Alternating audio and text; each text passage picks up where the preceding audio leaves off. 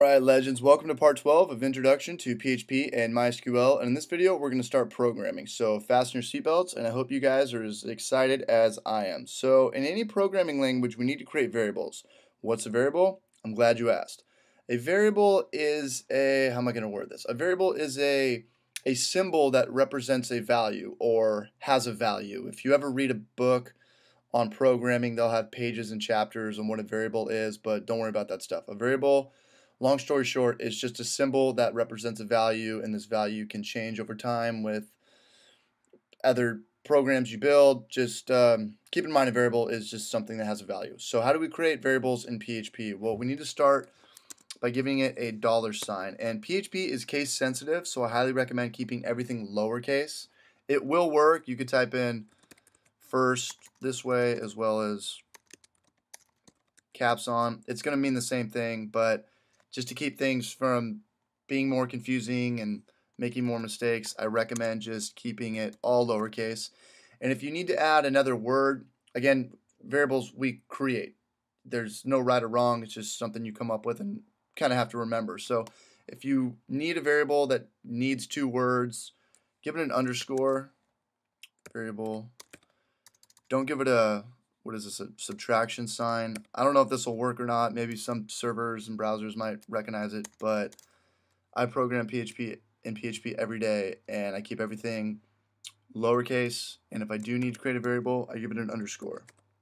If I do need to create a variable with 2 words, I give it an underscore, or 3 words, or 4 words, but I would never create a variable that had more than 2 words. I don't see what the point is.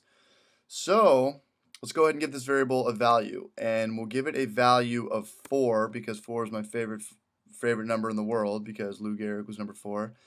And I'm going to save it, and I'm going to open it up in the browser. Nothing happened. Why? Because our browser isn't smart enough to assume that we're trying to get this to show up here. What do we have to do to get it out there, to output it? Echo. You guys remember echo?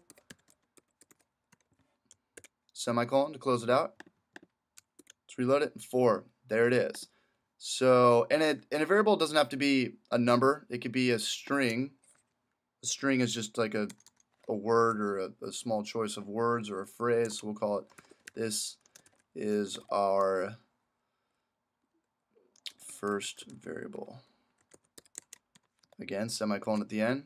As you see here, it's both in quotations. Our value of our variable is in quotations because this is a string.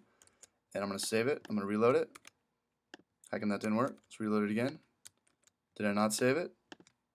Save. Oh, it's because we didn't echo it.